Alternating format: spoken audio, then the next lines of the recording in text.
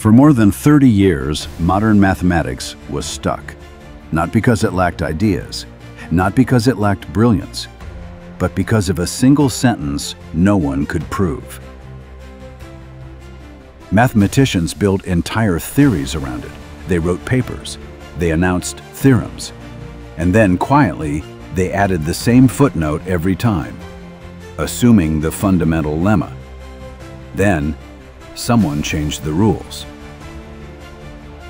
This is the story of how Ngô Bảo Châu unlocked a problem that stopped a field, not by pushing harder, but by seeing differently.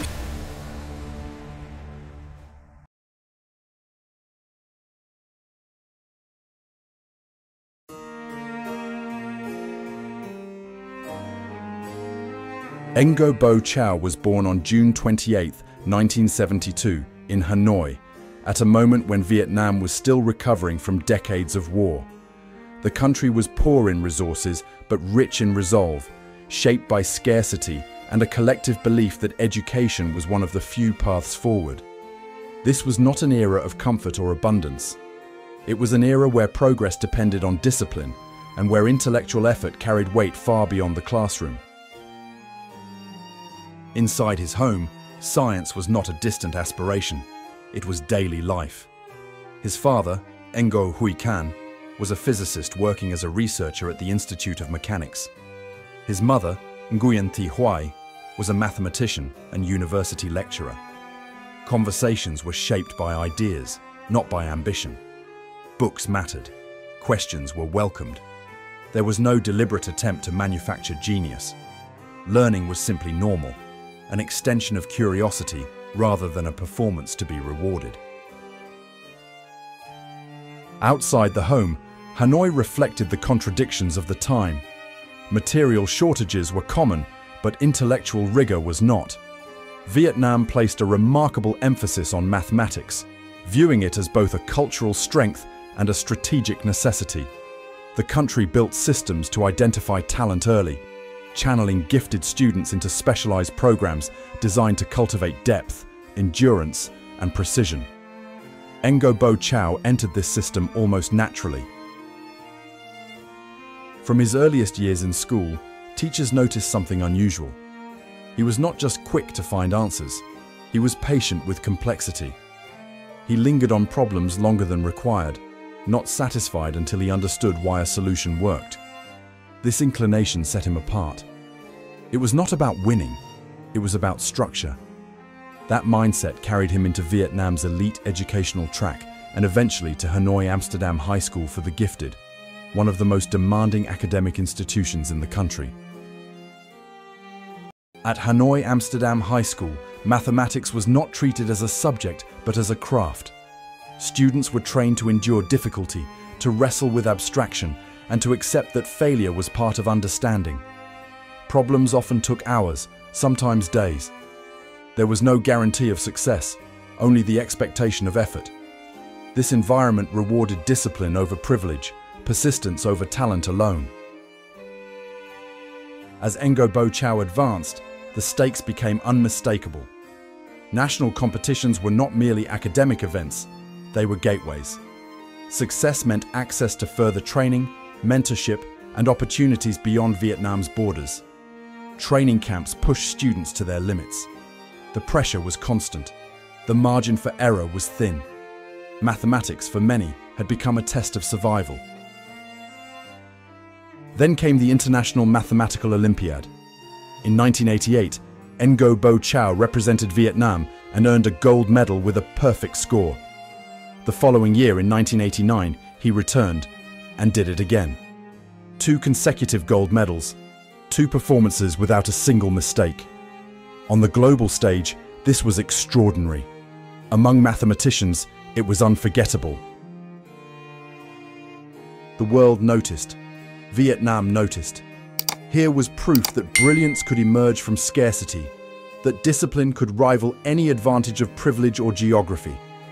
Ngô Bảo Châu had reached the absolute peak of mathematical competition.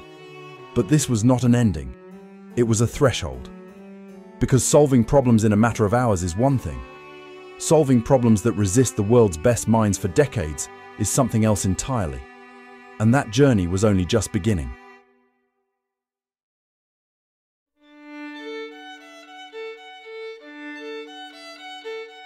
When Ngô Bảo Châu left Vietnam, he was already known as one of the most extraordinary young mathematicians his country had ever produced.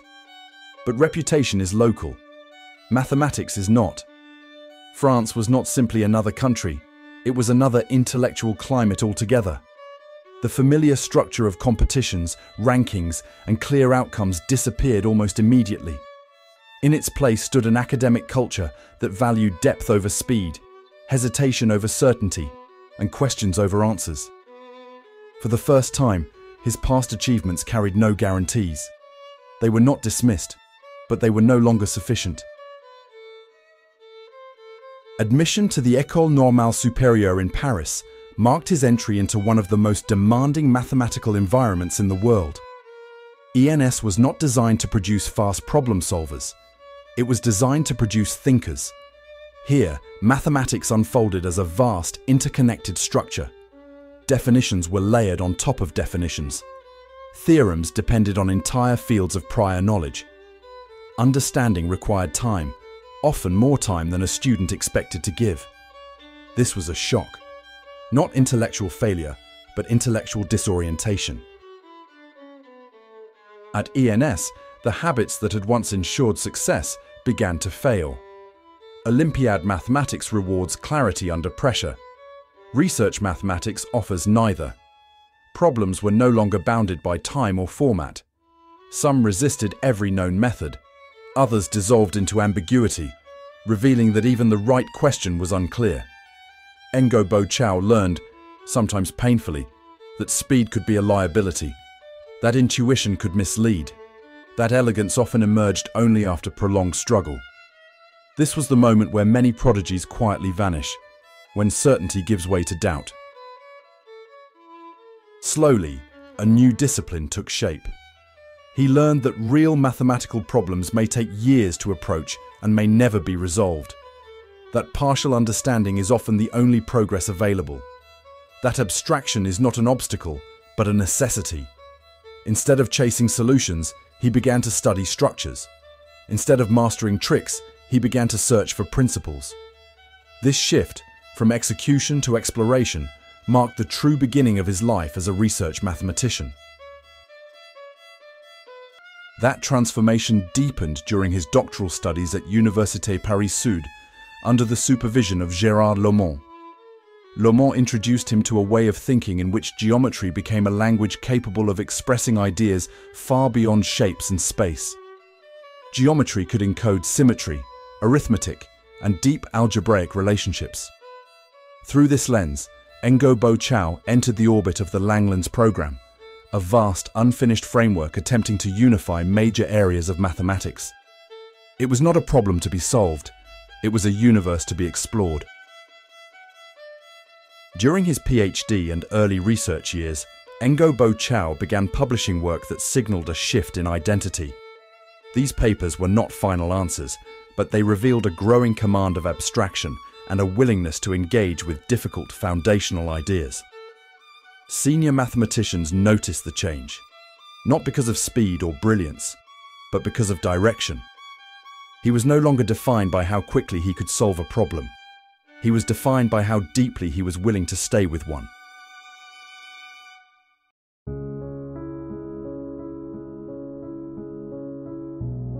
In the 1970s, as modern mathematics expanded into new territory, a deceptively small statement appeared at the heart of a vast theory. It was called the Fundamental Lemma. The name was misleading. This was not a technical aside or a stepping stone. It was a gate. And for more than 30 years, that gate stayed closed. Entire research programs advanced only on the assumption that the lemma was true. Papers were written. Theorems were announced. But again and again, the same warning appeared. Assuming the fundamental lemma. Progress was conditional. Mathematics was waiting. The fundamental lemma sat at the intersection of several of the deepest ideas in modern mathematics.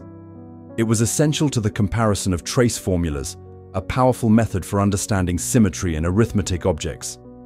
It was central to endoscopy, a subtle process that relates different algebraic groups to one another. And it was indispensable to the Langlands Program, an ambitious vision aiming to unify number theory, geometry, and representation theory. Without the lemma, these connections could not be fully realized. It was not just one problem among many, it was a bottleneck. For decades, the world's best mathematicians tried to break through. They attacked it analytically. They attacked it algebraically. Nothing worked in general. By the early 2000s, the Fundamental Lemma had become legendary, not because of what it said, but because of what it refused to give. Ngô Bảo Châu did not try to overpower the lemma. Instead, he asked a quieter question. What if this isn't an analytic problem at all? Rather than attacking the equation directly, he began to reinterpret the problem geometrically.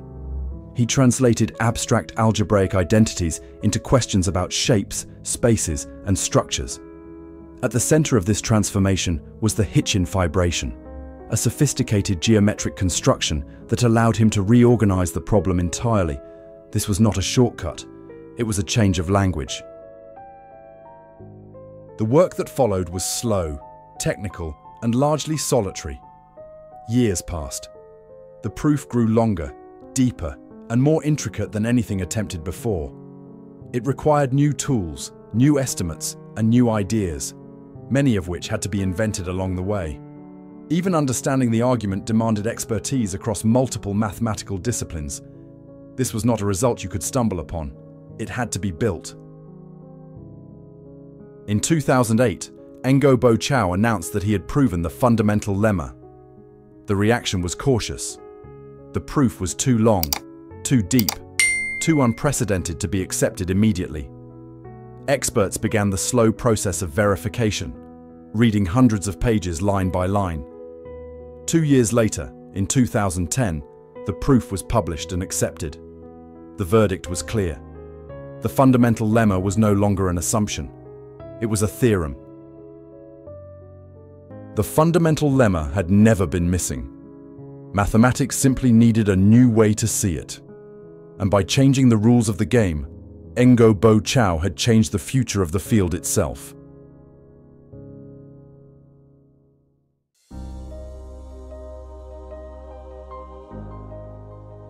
In 2010, at the International Congress of Mathematicians in Hyderabad, India, Ngô Bảo Châu stood on a stage reserved for those who have permanently altered mathematics.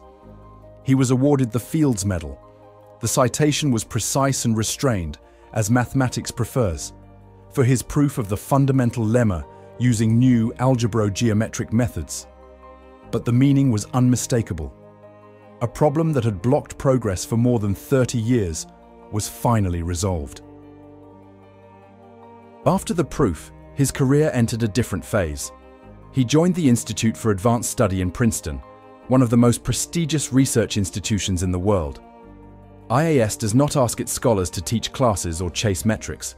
It asks only one thing: think. Here, Ngô Bảo Châu continued working at the frontier of mathematics, collaborating with leading researchers, mentoring postdoctoral scholars, and shaping directions in areas influenced by the Langlands Program. His presence carried weight. When he spoke, people listened, not because of the medal, but because of the depth behind it. In 2011, Ngô Bảo Châu became the founding scientific director of the Vietnam Institute for Advanced Study in Mathematics, known as VIASM. This was not about replicating Western institutions. It was about creating something sustainable, an environment where deep, curiosity-driven research could exist inside Vietnam. VIASM focused on people, not rankings, on long-term programs, not quick results. It invited international mathematicians, supported young researchers, and connected Vietnam to the global mathematical community in a lasting way. This was institution building, not self-promotion. Beyond mathematics itself, Ngô Bảo Châu became a careful but influential voice in conversations about science and education. He spoke publicly about the importance of fundamental research, academic freedom, and evaluation based on quality rather than bureaucracy. He advised institutions and policymakers, drawing on his experience across Vietnam, France, and the United States. His advocacy was never loud, but it was consistent, and it carried credibility grounded in achievement. Ngô Bảo Châu legacy cannot be reduced to a single proof, or a single medal, or a single institution. It lies in something quieter and more enduring. A demonstration that patience can outperform brilliance, that changing perspective can matter more than force, and that responsibility, after success, can mean building paths for others to walk. He did not just solve a problem, he changed how mathematics moves forward.